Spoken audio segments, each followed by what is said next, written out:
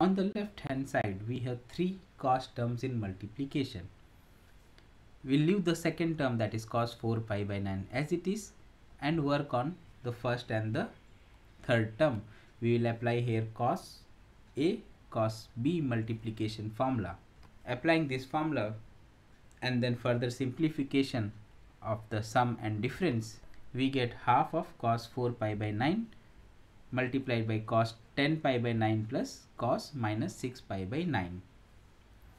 Now 10 pi by 9 we can further simplify it using pi plus pi by 9.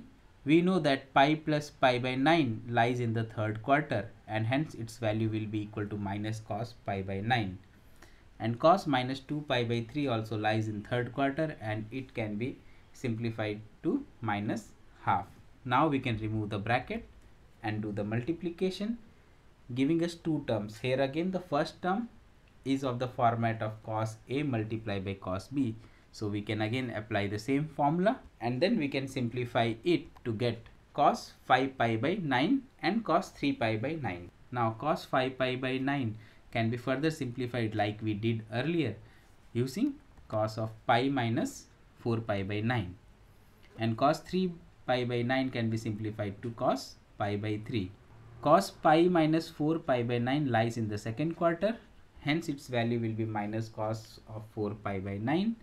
Cos pi by 3 lies in the first quarter and it can be replaced by half.